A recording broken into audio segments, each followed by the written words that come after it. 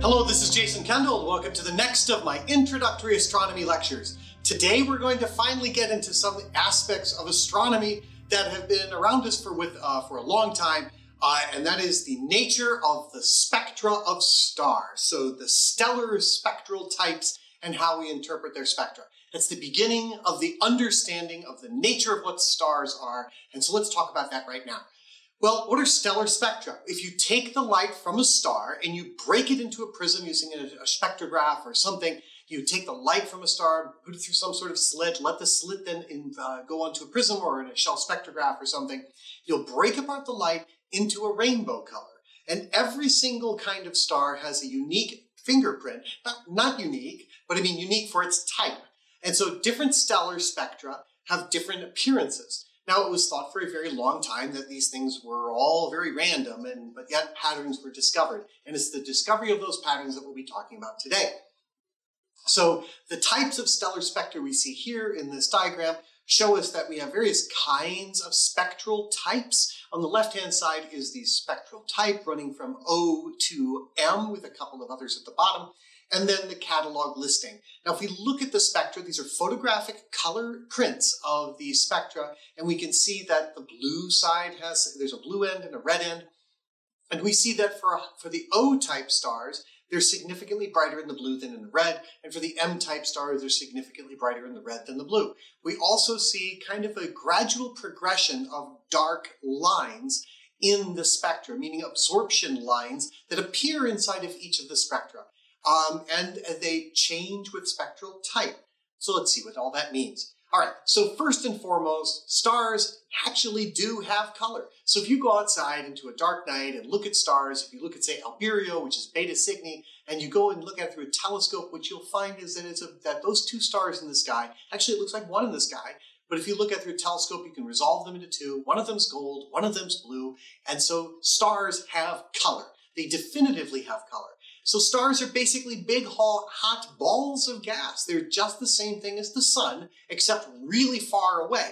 And when we look at some star that's very, very, very far away, we notice that it has a certain color. Stars themselves, because they're hot and big and dense, they're huge like the sun. The sun is 1 million times bigger in volume than the Earth and 100 or so Earth diameters across, so they're really big. Anything that's really hot and really dense emits a continuous spectrum. And the continuous spectrum comes from below what we call, from the photosphere, the lowest visible layers of the star. And that spectra is really close to a black body, which can be described with a single temperature. Now, if a star has a black body spectrum, then from Wien's law, which we talked about some time ago in another video, from Wien's law, we expect that hot stars appear blue and bright, and medium hot stars will appear yellowish, and cooler stars will appear red. So, well, we'll go back and look at Wien's law. So what the heck was Wien's law? Wien's law showed that the peak wavelength at which a black body radiates is inversely related to its temperature. So the hotter it is, the shorter the wavelength. The cooler it is, the longer the wavelength for the peak of the black body spectrum. This means that if we look at extremely cool objects in deep space, such as dark molecular clouds, they'll be peaking way out in the infrared, and their temperatures will be very cool. So they'll have long wavelength light that they'll be emitting mostly at, and their temperatures will be very low. When we go up to like solar type objects, the temperatures are relatively high, about 6,000 or so Kelvin, and the wavelengths are roughly in the range of about 5,000 angstroms. So that's invisible light. So these are shorter wavelengths than infrared. And if we go to extraordinarily hot objects, such as X-ray emitters, they can be emitting primarily out in the X-rays or in the far ultraviolet, and that would be a very short wavelength, but the temperatures are then very high. So Wien's law just simply says that the peak of the wavelength of a black body spectrum is inversely related to its temperature. All right, so the spectra of stars, then, are determined by the peak of that black body spectrum, or at least the fact that there is a black body spectrum below an atmosphere of the star. So the star isn't like a solid object, and here it begins and there it ends. No, we've seen from the sun, if you look at an eclipse, that the sun has a photosphere, the sun has a chromosphere, it has a corona, it has a solar wind. All of the materials of the sun come off of the sun as a solar wind. So there is an atmosphere to the sun. So likewise, there is an atmosphere to every star. And that atmosphere is by definition cooler than the interior of the star. So it's absorbing the light and re-radiating it at other locations. Well, that produces an absorption line spectrum according to Kirchhoff's laws of spectroscopy. So we can use, or at least we think we can distinguish different kinds of stars from their spectra.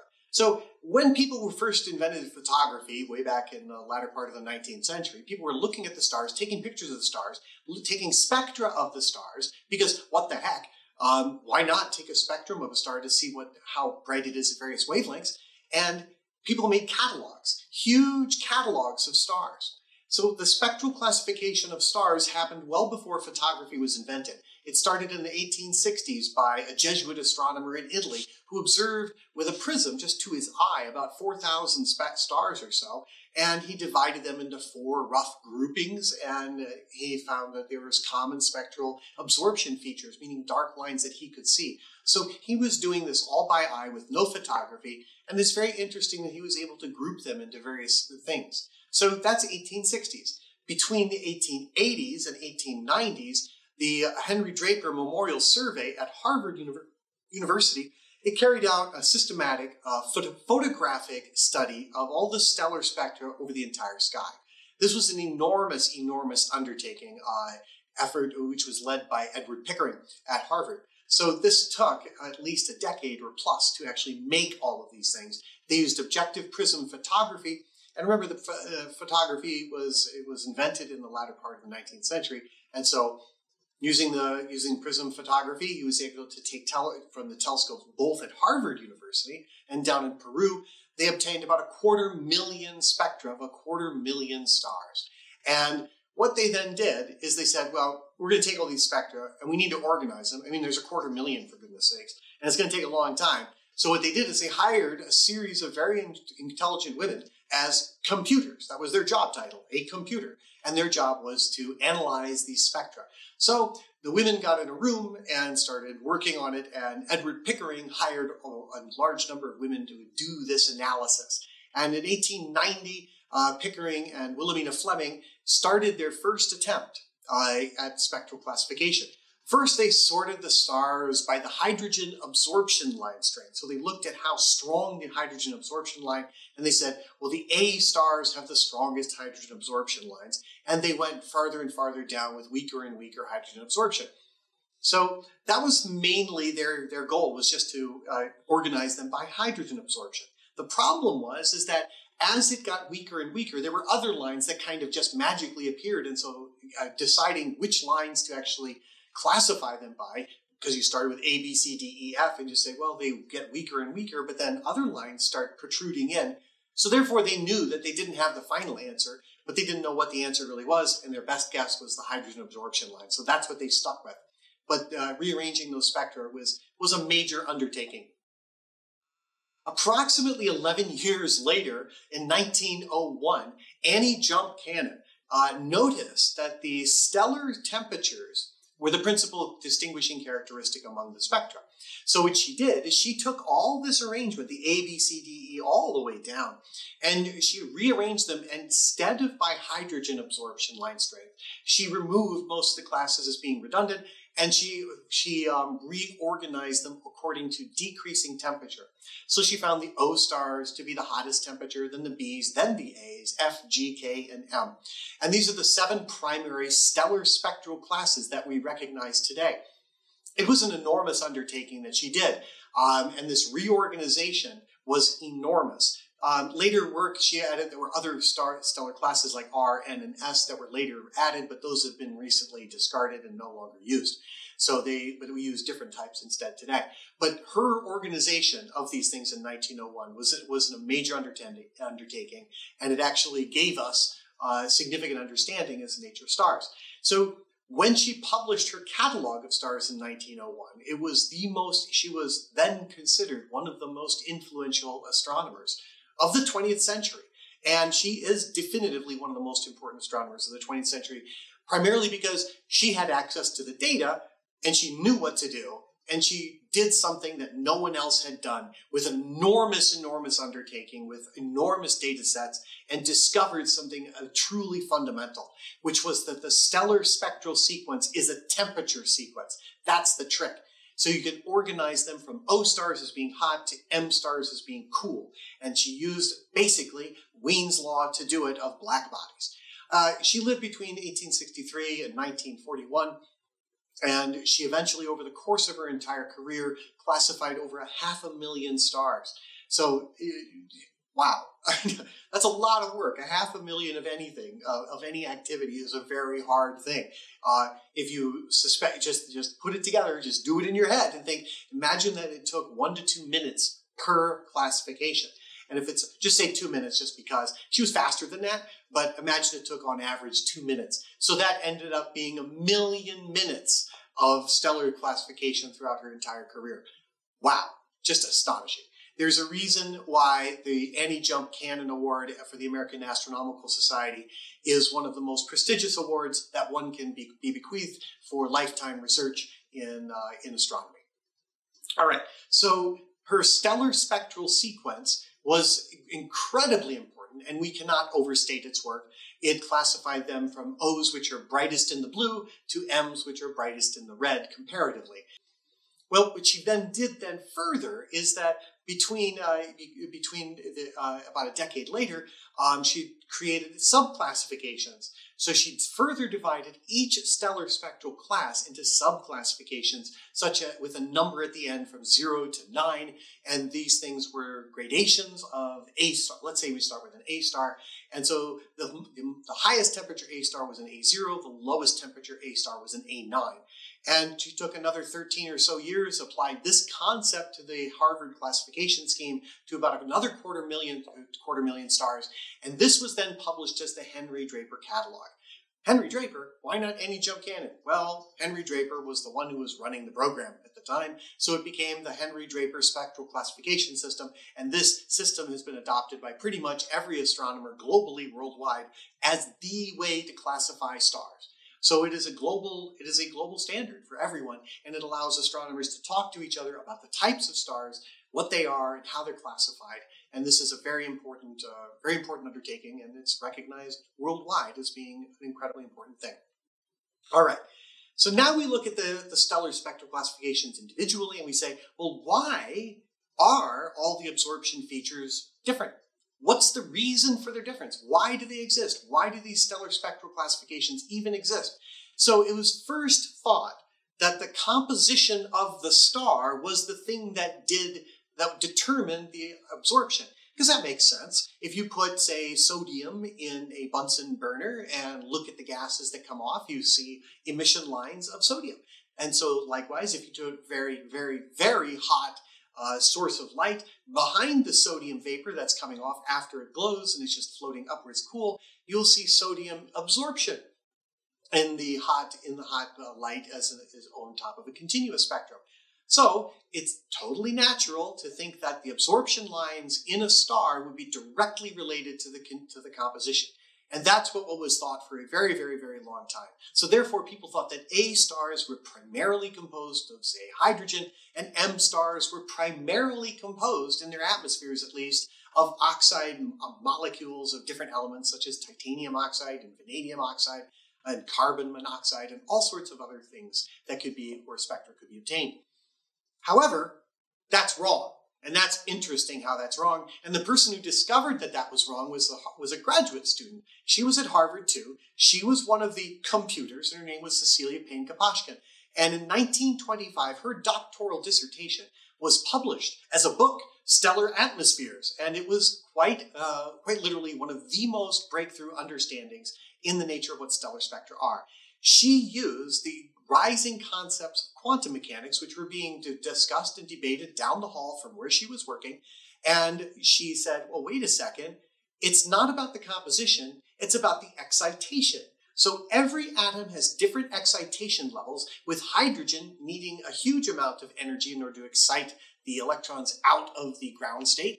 And so if you have hydrogen excitation, you need it to be very hot, such as an A star. But if it's too hot, then they get ionized and it decreases again.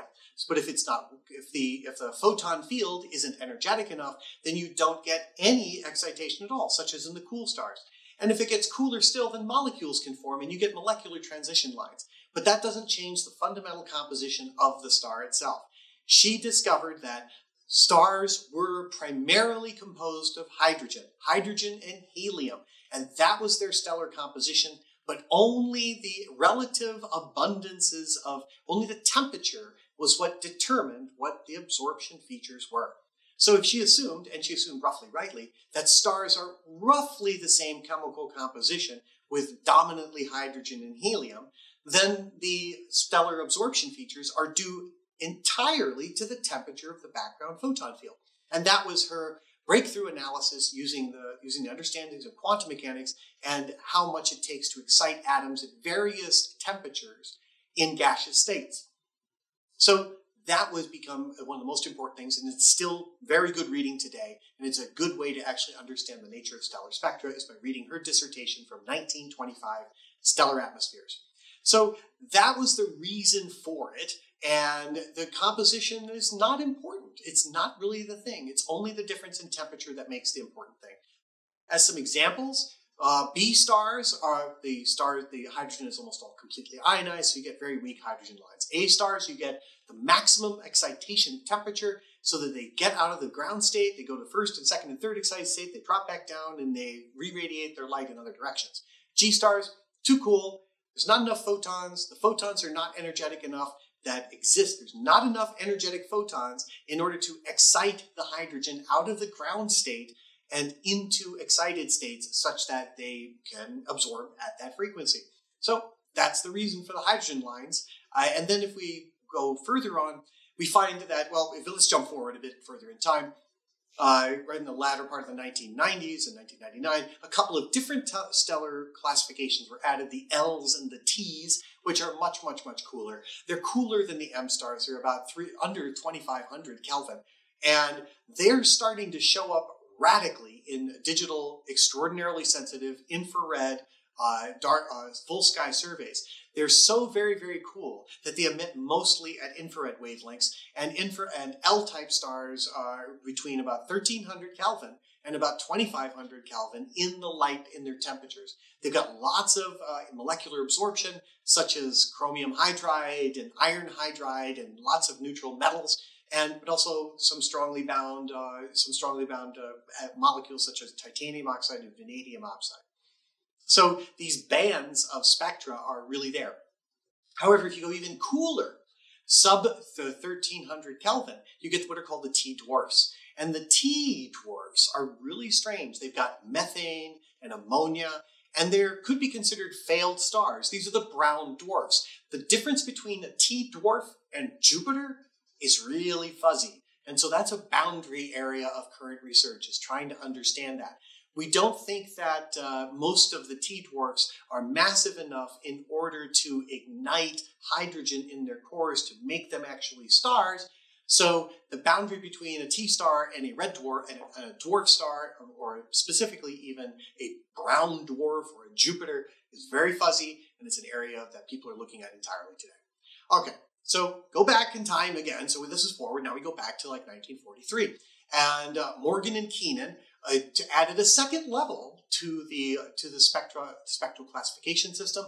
And what they discovered is that not only did stellar spectra, the two stellar spectra could have exactly the same absorption features, except that one set of absorption features lines were wider than the others. So you could have different widths of lines for exactly the same temperatures. And what they discovered then, that they classified them into 6 general groups. We call, which there are supergiants, giants, bright giants, giants, subgiants, and dwarfs. And so those 6 classifications that we see today are based on the widths of the lines. So not only is there a temperature profile, but there's a width profile. And this spectral classification, this subclassification, this luminosity class, has always added to a star if you can do it. So the sun is a G2-5 or G2 dwarf. Betelgeuse is an M2 supergiant, or M2-1b. Rigel, another wonderful bright star in the sky, is a B8 bright supergiant. Sirius, one of the brightest star in our night sky, is an A1 type star, and it's also a dwarf or a main sequence star. Aldebaran, which is another prominent red giant star, is a K5 type star, and it's a giant type star. So these kind of things are based on the widths of the lines, and you compare them between various types, and you can see the difference. It's prominently displayed in digital sky surveys because you can get much more greater resolution. Why is this all important? So we're just looking at stars and classifying them and putting them together. Well, stellar classification is probably the best way to get to understand the physical characteristics of stars. When you don't really know anything about anything, what you first do is you group them by their appearance, which is what was done initially back in the 1860s and 1880s and 1901s, and that was the goal. Just arrange them in some logical order. And all of a sudden, by arranging them in order, you discover, hey, wait, those arrangements of the stellar spectra are based on the physics of quantum mechanics and how atoms react with each other. So the spectrum uniquely identifies the star, because you can look at thousands of stars. And they've looked at hundreds of thousands, and hundreds of thousands have been classified. And we find that they fall into these groups. There's nothing else besides the O, B, A, F, G, K, M, L, and T's, and anything like that. They are the primary classifications. They can be put somewhere in there. There's no other real weirdos. We can call carbon stars weirdos or white dwarfs weirdos. But other than that, we really can't say that there's anything that's like, oh, that's a star, but what the heck is it doing? It's only emitting at one wavelength. That would be really weird, and it doesn't happen. So there's something fundamental that it tells us about the star. We learned that they are opaque, hot bodies with an atmosphere above them with absorption lines, and we now understand the process of that. So stellar spectral classification is the first, most basic tool, and it's incredibly important for understanding the physics of stars. So people come along for a long time and they say, well, let's find out how we can remember this, because undergraduates in astronomy have been trying to remember O, B, A, F, G, K, M for a very long time. And you can come up with all sorts of funny mnemonics, and some of them are good, some of them are bad, some are PC, some are not so appropriate today. But if we look at the old ones, say from Harvard in the 1920s when they became it, and it was, time is, oh, be a fine girl, kiss me, or oh, be a fine guy, kiss me, whatever you have. But people have come up with new ones. My favorite that I came up with is Overseas Bulletin, a flash, Godzilla kills Mothra. I like that one. That's fun. And there's all sorts of other ones. You can make up your own, lots of different things. And if you post them on the YouTube channel, that would be cute. So make up one, post it here. I'd love to see it. All right, so let's look at these stellar spectra specifically and look at specific examples of stellar spectra. So let's start with the O stars. We find that they're so very hot that they peak in the ultraviolet. And in the survey that I'm looking at, this comes from the Sloan Digital Sky Survey, and I'm looking specifically at data release 5 and I'll look at a few spectra from data release 5. So we got the O stars. They're so incredibly hot. They peak in the ultraviolet, and they peak outside the range of the spectra of the of SDSS. And that means that we have very strong ionized helium lines, and the temperature is over 30,000 Kelvin. And hydrogen lines don't exist. Why? Because all the hydrogen ionized. So you can't get absorption if you ain't got an electron in the atom. So that's why you don't get hydrogen absorption in O stars. Now if we look at B stars, we start seeing hydrogen absorption features, but they're weak. And then you also have some neutral helium, because helium is strongly bound, but not as strongly bound as hydrogen.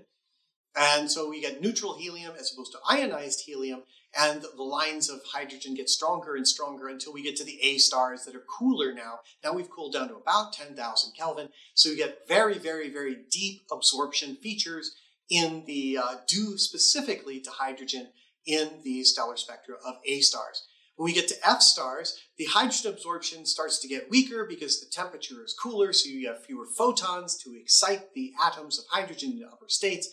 And that's right around 6,000 to about 7,000 Kelvin. Hydrogen is weaker, and you start to get ionized calcium lines, and they start to begin to emerge because they're the next thing that's easy to ionize. So that's interesting. And then when we get to G-type stars, which is the sun. The sun's a G-type star. The peak of the curve is now firmly in the visible range at approximately 5,500. And there's strong absorption features due to hydrogen and calcium. Well, not so much hydrogen anymore, but we have singly ionized calcium, and then some other metals start to dominate. Metals here being anything other than hydrogen in the lines, or helium. But we start to see that that mostly important is the peak is in the middle of the visible spectrum. We see K stars even further over into the red side of the spectrum. And finally, we get to the M stars, which are extraordinarily cool. They peak way out in the infrared, much past the visible wavelengths. They peak out so far in the infrared that they start to peak around 10,000 angstroms or so. And then they kind of cool off. And some of the late type M stars even peak much further. When we get to the L-type stars, there's practically no emission in visible light, and you have to actually look for them in infrared, and you see lots of molecular absorption. You see there's almost no emission anymore, no absorption due to very strongly bound atoms, such as titanium oxide and vanadium oxide, and these things are very, very cool stars. And if we go to the T-dwarf stars, or the brown dwarfs, you see molecular absorption due to water, due to methane, due to ammonia. These things are like Jupiter's. That's exactly what they are. So these are the failed stars. They have very loosely bound molecules that can easily be destroyed if the star was hotter, but they're not, so you have a T-dwarf star. And so this is boundary zone, and they're very interesting to study because where do stars end and planets begin? That's an interesting question for astronomy. All right, so as we see, the stellar spectra are an incredibly important element of all of this. And as we look at the types of stars that we have in the sky, we can classify them to this stack of groups. And the stack of groups ranges from the hot O stars to the cool M stars. And as we look at them, we understand the nature of their atmospheres, we understand the nature of their temperatures, and we get to begin the physics of stars. And that's what we'll pick up next time. See you soon.